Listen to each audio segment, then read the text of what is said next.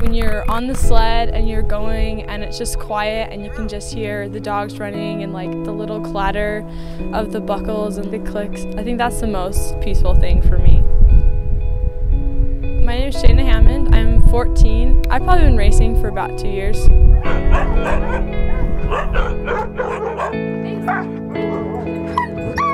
I like to run the dogs because it's my escape from the world.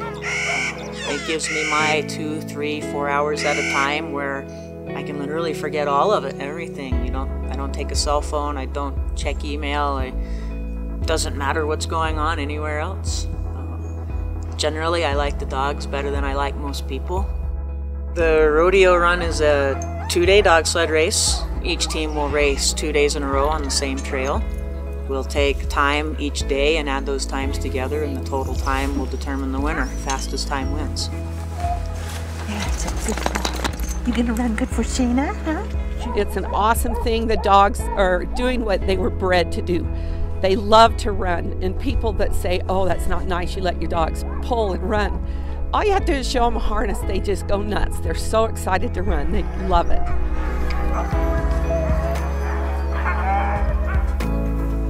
They have to have this great desire to travel. They have to have great appetites. They have to have tough feet.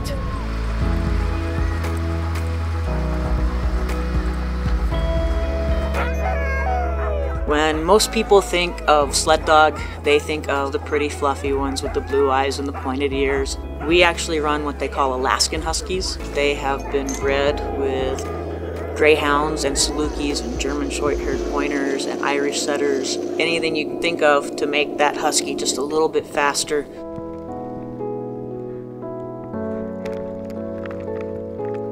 We kind of like doing short, fast races, finishing with the dogs on a warm truck or even in the house. Our dogs all sleep in the house with us, and all 15 of them. And I kind of like that. Nothing against Iditarod or the distance races, but these short races, I just really love them. Huskies are mischievous, they're troublemakers, they're high energy, they're smart. I've met some that are people in dogs' clothes. Huskies just have something about them. They have a brain and you can talk to them. They're not just pets. They're working dogs, and any dog that gets to do what it's been bred to do, it's a pleasure to watch.